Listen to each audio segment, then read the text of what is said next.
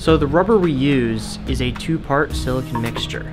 In order to make the rubber, we have to mix these 2 parts together, which introduces air bubbles into the mixture. So we use a vacuum chamber to degas it and help release these bubbles. Yep. That's what we're going for? Yep. Something similar to this. These are the molds I used last year. You can kind of see it with this one. Yeah. Okay, my name's Jacob Beck. I just graduated from Penn State. In the fall, I'm gonna go to Oregon State. Right here at the AI, I'm working on gripping technologies. When I get to Oregon, my goal is to earn my PhD in robotics. Yeah, so can I show it? I'm gonna show it, okay. So I built on my previous design in a couple ways. First, we increased the number of fingers from 2 to 4 because we found that with just 2 fingers, when we attempted to grip things, they'd fall out the sides. So with 4, hopefully now we'll be able to get it from all angles and stop that from happening. In addition, I've added this texture to the bottom, which should help increase its ability to grab things on the edges. And we've also added a stronger reinforcement to the bottom, which will increase the amount of force we can apply using this. This entire structure is hollow on the inside, and each of these little tabs right here is also hollow.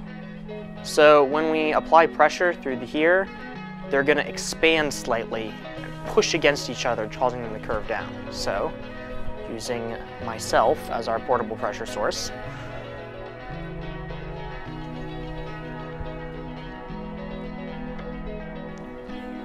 and that's about the limit of how far I can get it to move with just my mouth. But we can attach this to high pressure CO2 and we'll get it to curl all the way around. So we'll have this off to the side attached to our pressure source. And then we're gonna have a bracket right here around the center, and that'll keep it attached to the drone. So the strength of the gripper and the amount of pressure we can put into it is mostly dependent on the type of rubber we choose to use. So the issue with this gripper is that we ran out of the stiffer rubber, and so we had to make the bottom and top half out of different hardness, and the top half is a lot softer than the bottom. So it expands a lot more under pressure and can't exert as much force compared to the stiffness of the bottom, and so the gripper isn't really able to close all the way without coming to about its failure point. The higher pressure is far more advantageous than the reduction we have in elongation, at least at like the step between materials I'm looking at. There comes a point as you increase the hardness where that's no longer the case. NASA specifically is interested in using this kind of technology for different types of sensors. So the sensor that we currently work with right now is an ozone sensor.